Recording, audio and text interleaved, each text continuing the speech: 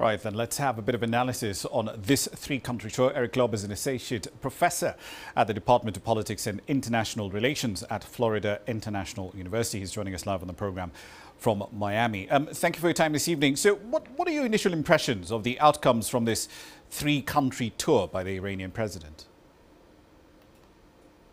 Well, in terms of the outcomes beyond the statements, beyond the MOUs and agreements that are signed, the objective of the Iranians and of President Raisi is really to reset relations and salvage ties with the continent in the wake of his predecessor, Hassan Rouhani, having neglected the continent while focusing on the Iran nuclear deal. And then subsequently with African countries, particularly those in the Horn of Africa, having severed ties with Iran in 2016.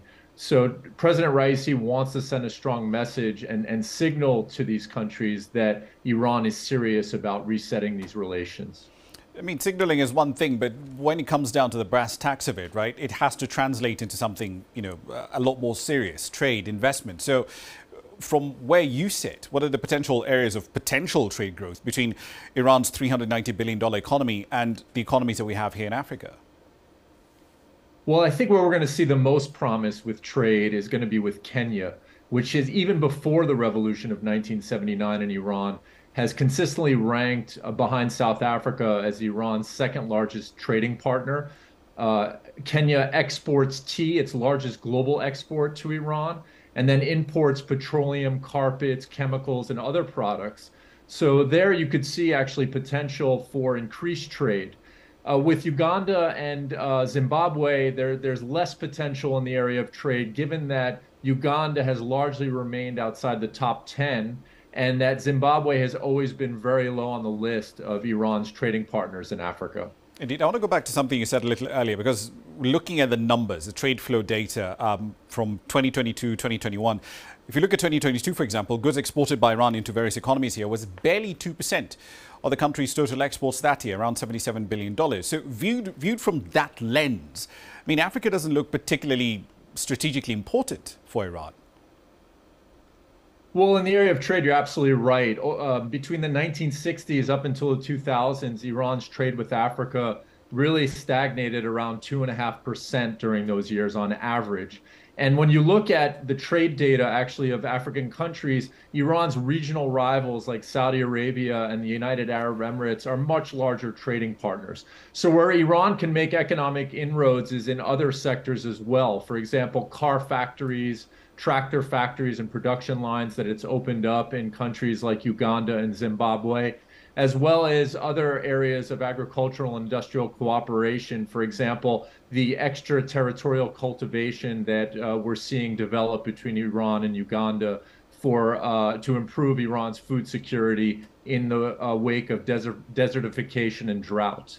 Indeed. I want to go back to the question around the competitive edge that Iran might bring to the table. When the president was in Zimbabwe, they signed an MOU to set up a tractor manufacturing plant. But in that particular area, I mean, countries like India, for example, manufacturers like Mahindra do have an edge. You've got developed logistical ties. Trading is not an issue as far as currencies are concerned. What does Iran need to do to close that gap? Well, what Iran could do, again, these factories, these production lines have existed since 2008 in countries like Zimbabwe and Uganda. So Iran does have some history there. It has fairly long-standing relationships that it can leverage. It may also have a competitive advantage in terms of price, to some extent in terms of technology. But of course, it will face major constraints when going up against a larger country, a larger economy with India that's less constrained by sanctions and other economic constraints. And that's why I actually want to wrap up this conversation on for at least two of these countries, right? Iran, Zimbabwe, they're both under a fair bit of sanctions from EU states, from the UK, from the United States. So in as much as they're talking about building trade, how would capital for these investments easily move from point A to point B without triggering red flags? Well, on the one hand, I think countries like Iran and Zimbabwe that are already under sanctions have less to lose by engaging in these interactions, as we've seen with Iran and Russia and other countries that are under the sanctions regime.